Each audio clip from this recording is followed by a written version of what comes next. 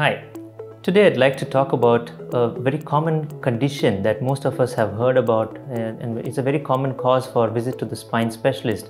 It's called degenerative disc disease. The term degenerative disc disease may sound very scary, but it's actually a very simple concept. So degenerative disc disease refers to any sort of wear and tear that we accumulate in our spine over a period of time. The more we use the spine, the more we age, there are degenerative changes which actually take place in the spine, which we call as a general term called degenerative disc disease. So in the lumbar spine or the lower back, there are multiple bones, and in between the two bones is something called the disc. So the entire spine is arranged in such a way that the bones are stacked one on top of the other, and there are certain joints in the back of the bone as well as the central part of the bone, the spine, called the disc. So the disc is basically like a jelly-like structure that provides cushioning. It acts like a shock absorber. Whenever we move, we play, whenever we jump, whenever we run, constantly the spine is moving. And whenever the spine moves, the disc acts like a cushioning or a shock absorber-like effect.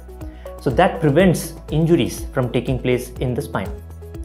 But over a period of time, as we age, like I mentioned, these discs may become dry. So normally the discs are supposed to be having hydrated, and they're supposed to be having a lot of water content. So over a period of time, they may become dry and they develop cracks. So when they develop cracks, that can be a source of pain.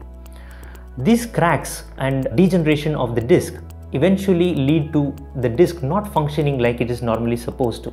So this adds more stress on the supporting structures of the spine, which include the joints in the back as well as the muscles. So over a period of time, this may lead to chronic low back pain. So randomly, when we see patients coming into the clinic, coming into the spine clinic, or even people who are just walking the streets normally, if we take an MRI that is done randomly for any of these patients, we may find that in the MRI, the discs are slightly dehydrated, or they are not looking normally like they're supposed to be looking. That we may even diagnose that a condition called degenerative disc disease is there in these kind of patients. It does not mean that just because you're diagnosed with degenerative disc disease, you should have some sort of pain, or that your low back pain is definitely as a result of the degenerated disc. No. Degenerative disc disease is simply a condition. It may be, like I said, the patients may be completely normal, and the spine pain may be just an accidental discovery. Degenerative disc disease may even happen in young patients as well as old patients.